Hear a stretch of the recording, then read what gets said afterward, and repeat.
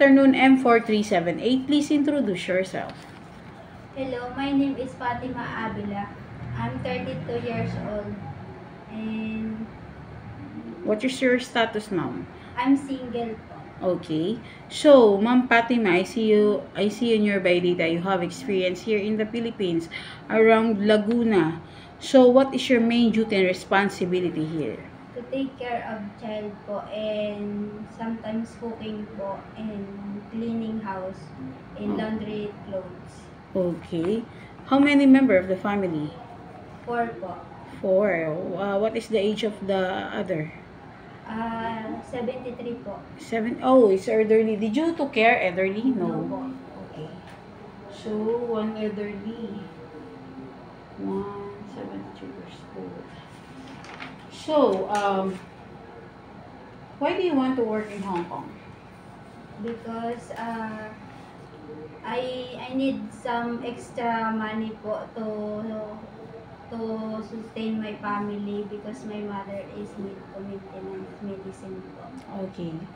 So, how long do you want to stay in Hong Kong? If you give a chance, 6 more than po. 6 6 years years. and more than a year po. Okay. So,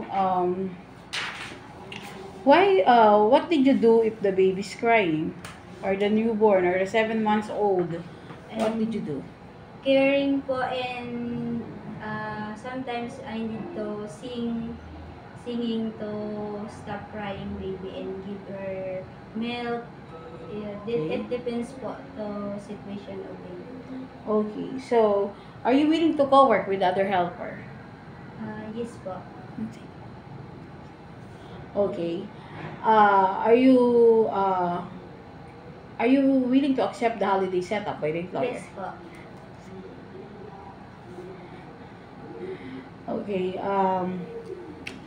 What about, are you afraid of dogs or cat? No po. Okay. Are you willing to work on Sunday? Yes po.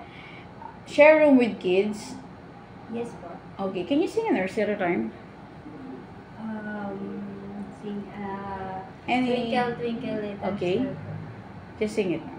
Twinkle Twinkle Little Star, how I wonder what you are. Above the world so high, like a diamond in the sky. Twinkle Twinkle Little Star. Okay. Are you willing to learn Chinese if the family member cannot Yes. speak English? Yes po. Okay. What is your message to your future employer? Hi ma'am, good afternoon po. I hope you choose me to work in your house po. Thank you so much. Thank you.